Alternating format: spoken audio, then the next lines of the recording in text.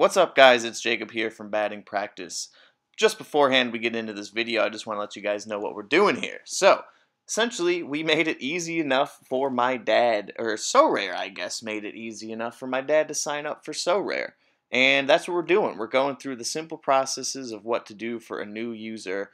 So easy that even my dad can do it. Sorry, Dad, just kind of taking shots there. But yeah, we signed up pretty simply and did the MLB Common Draft. And now we have a team built for him as well as ourselves, and we're going to show the world how easy it is to do so. So let us know if you have any questions, comments, or concerns in the comment section below. Otherwise, you can subscribe for more content like this.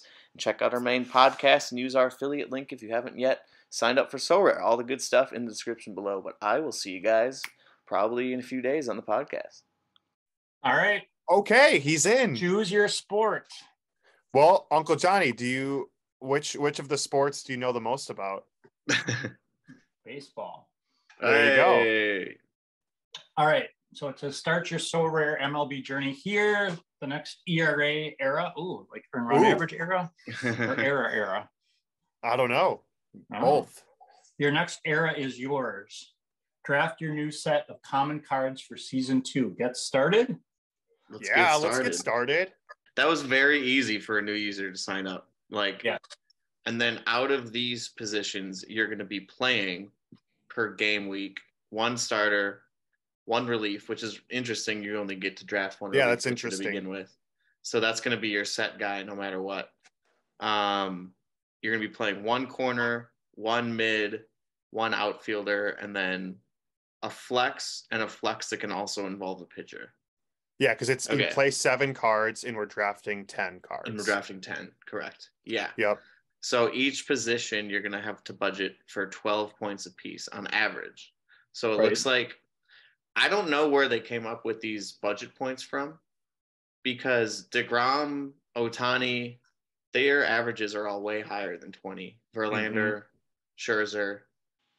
Hey guys, me again. Just wanted to quick point out that when I say averages, it's not the number you see here, but rather their average points scored over their last 15 games played. So, for example, Verlander. I have him on my team. I have his card, and his average over the last 15 games is 27 points. So I'm assuming there is a scoring system where they can relate the points that they score to this dynamic changing point system for your draft. So I will point out, like I said, it is dynamic. These numbers will be changing over the season depending on scores, but for now, this is what it's like. So the important decisions are going to likely come within the extra field as well as your flex, because an extra is any hitter, whereas a flex is any player. So it could be a hitter or a pitcher. So if you think a guy has really good game potential, that might be one where you'd play him over another starting pitcher. And we can explain, Uncle Johnny. So do you see the number below a player's name? Yeah, like it's so that is the average number of points, and the scoring is cumulative. So for example, if we look at Julio Rodriguez, he averaged 9 points per game last year, and this game week he has 4 games, which means that we expect him to get 36 points. So so that's like a quick way to say, like, how many points do we expect? And so the important thing is, in just like ESPN fantasy baseball, you have your game week and the stats are cumulative.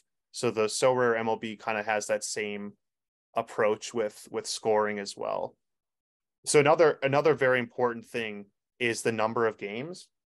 So for example, Julio has 4 games, whereas Ozzie Albies only has 3. So if you had 2 guys with the same average, but one has more games, it's exactly like ESPN fantasy, where you'll prioritize the guy that just gets more playing time.